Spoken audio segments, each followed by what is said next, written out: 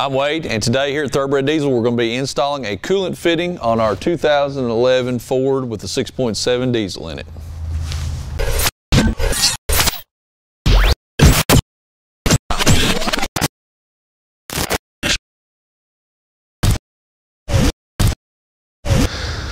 Coolant leaking at the turbo is a common problem on the 6.7 Ford pickup trucks.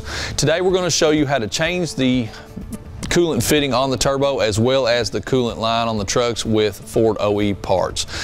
Now, starting this video out, I have already removed the intake off of the engine. I'm kind of going to touch on that just a little bit, but going back with it once we reinstall, I'm going to show you the right way to take that off. But we have already got the intake off. We're going to take you now and show you where the leak is at exactly on the turbocharger.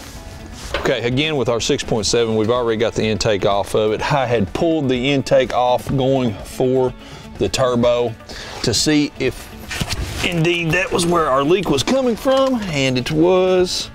So I'm going to try to show you here. This is our coolant line going to the turbocharger on the 6.7.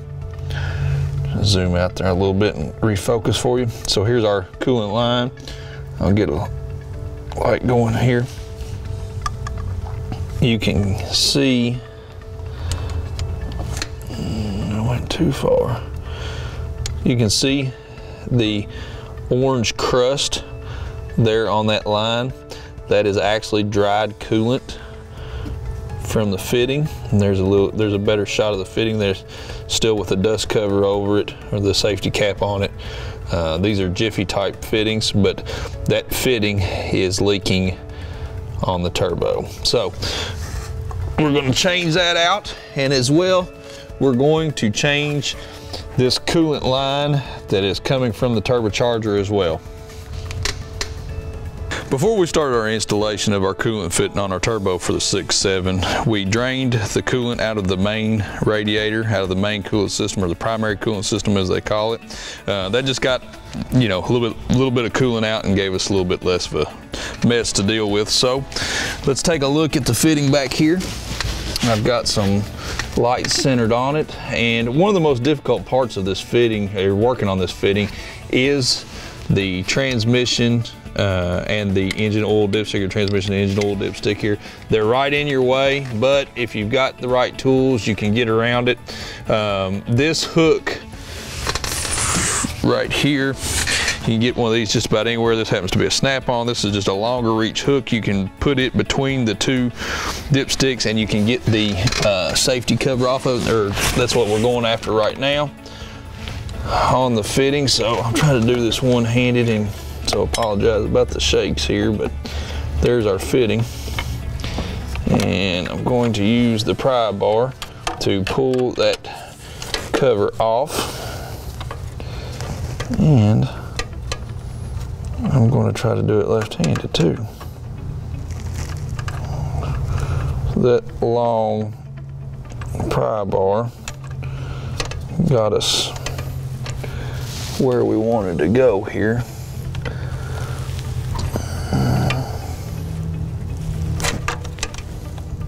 Getting ready to change the coolant fitting on our 6.7 turbo, the first thing that we did is we drained a little bit of coolant out of the primary coolant system. I did this just to keep the mess down in here.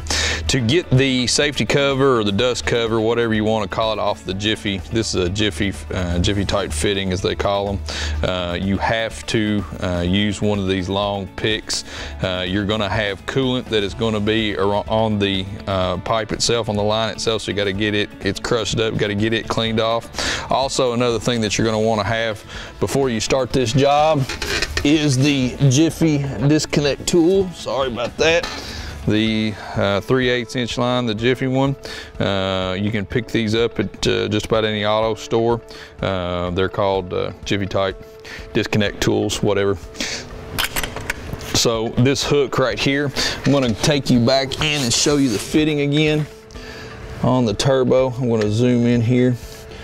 There's the fitting right there. There's a line going into the fitting, and then there you see the black cover that is on that. That cover is what we're going to go after. That's the nice part about this tool. This tool, we can go right between the trans dipstick and the engine coolant, and we can get behind it and pull the cover right off. So I'm going to do that now. All right, I got it this side. I don't know if you can see it there, but we're going to, that'll give us access to put our disconnect tool on. Okay, this is the coolant line at the turbocharger with the Jiffy disconnect tool on there, and I've got it where it's angled. The tool itself is angled behind the wastegate bracket here. I know that's a close shot, so I just got it to where, and I turned it to where I knew that the clips had released. So pull on the line's disconnected, then you can move it to where you can pull the line away completely there. So here you can see our fitting, and you can see the fitting there. That is a 19 metric to remove the fitting from the turbo itself. Now it's time to remove the fitting from the turbo. I use a 19 metric deep well, and that will be just about perfect to the deep well socket. Is going to be just about perfect in length to get you past the wastegate bracket. So we'll go ahead and loosen the fitting up now.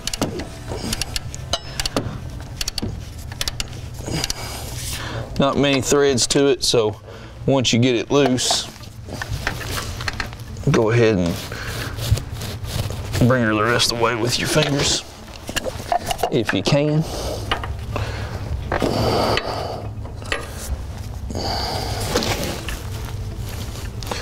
Make sure with your intake as well that you have paper towels in the intake or rags in the intake. So here's the fitting out now.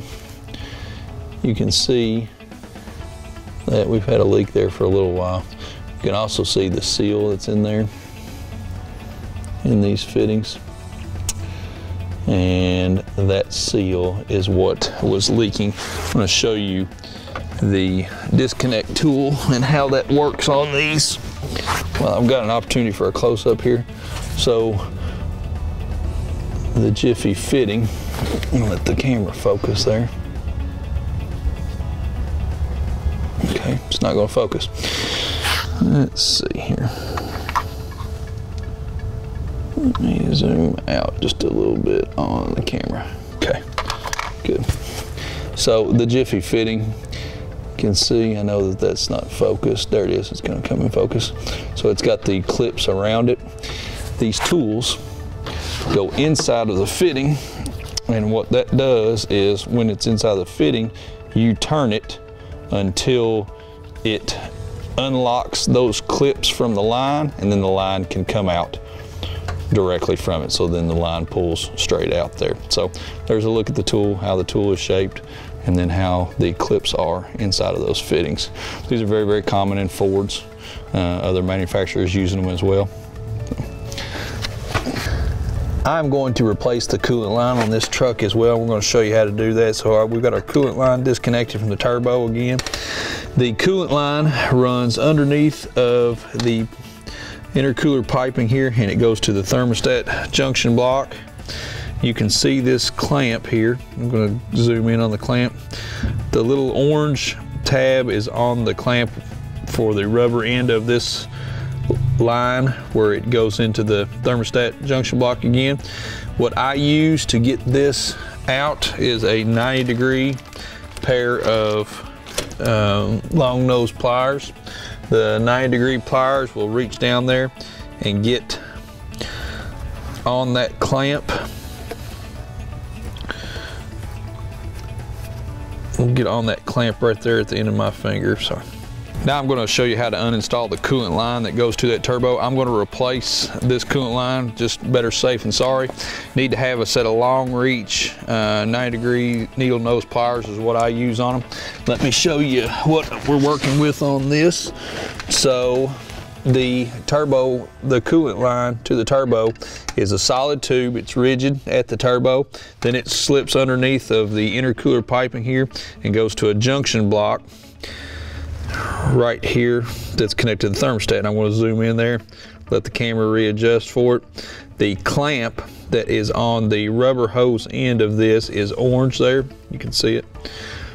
It's got a little orange tab on it. There it is.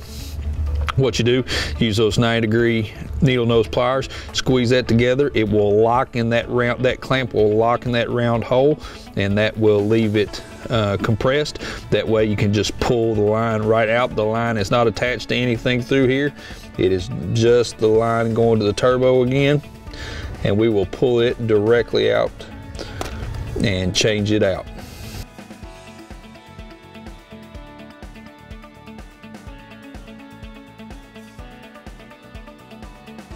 All right, here's the line and the fitting as it came off of the truck. You can tell that the fitting inside of here is not in very good shape. So here's our new parts going back. The new fitting for the turbo is part number, at the time of this filming, is part number BL3Z6A968C. That's the new fitting. The new coolant line, which comes with the clamps already on it, and the clamps already lined up and sprung there. All you got to do is pull it to tighten it back up. Real good for the install. This is going to be Ford part number BC3Z9U469A, which is the entire tube assembly. We'll have these on the website under 6.7 stock engine parts. So now we're going to go ahead and put our fitting in. This is an O-ring fitting. You don't need to put any thread tape or anything like that on here. So back down into the turbo we go. And get the fitting started in. A few threads. I'll run her down to the O-ring, and then we'll grab our 19 metric deep well. There is a vacuum line in here. Be very careful of it if you're working in this. They get old and brittle and they can break, so I'll give a few cranks on it here. I'm using a long ratchet, so I'm not gonna get real carried away. Snug it down. There we go. All right. Now, the line. The line, again, from Ford, it comes where it's already pre-sprung. You can see how the tab is there. What I do is I go ahead and attach it onto the junction block at the thermostat housing, or try to get it there close by, sorry. Go ahead and run it through here. And I'll get it started on the nipple at the pump again. I'll go ahead and push it right on there. And I use a little bit of lube on this so I can twist it in the direction that I want it to go. So I've already got it down there. You can see all the way down on my block. I'll get my light so I can show you, Adam, sorry. You can see it's all the way down on the block here. All right, go ahead and reach up on the line and engage it into the Jiffy fitting and push it down till it clicks.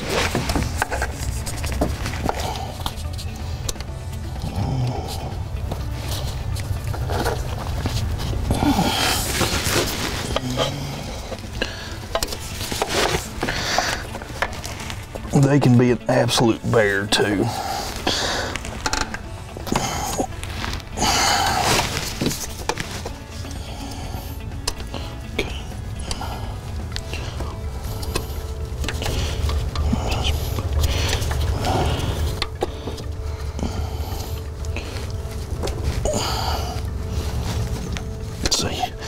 All right, so you make sure you're in straight there, and then just,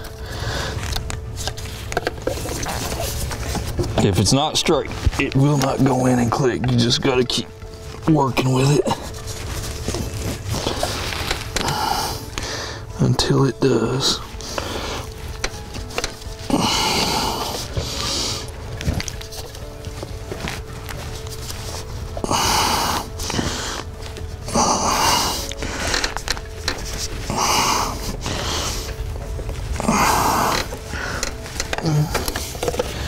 All right, I think I got her there. All right, now I got it clicked in. I'm gonna go ahead and push my safety cover around and push it down on the fitting. We're gonna try to film this for you guys, and I don't know how it's gonna go. I might hit the camera on Adam and drop the camera down to the engine valley, but we're gonna try. So we've got the clamp on our coolant pipe here. I'm gonna let Adam get in there and get zoomed in on it. We've been talking about this a couple of times. You can see where my light is there and where the clamp is right there. So we've got to get that tripped before it is tight around the pipe. So I'm gonna try to go underneath of the camera here, show you how I do it. I just use my 90-degree pliers and I just real quickly pull straight up on them and miss it. I can't see it. There you go. Out of your way? Yeah, here you go.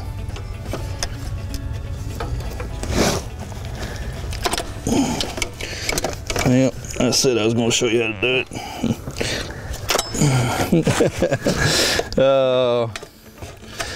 The joys of filming video. So, but anyway, this tab, what you've got to do, you can get it with a pair of pliers or this 90-degree hook like this. Pull straight up on it, away from the tab. That will get it to where it will clamp down on the pipe. Okay, now we're going to show you how to get the intake plenum back in these trucks. Make sure that you've got your sensor hook up and out of the way.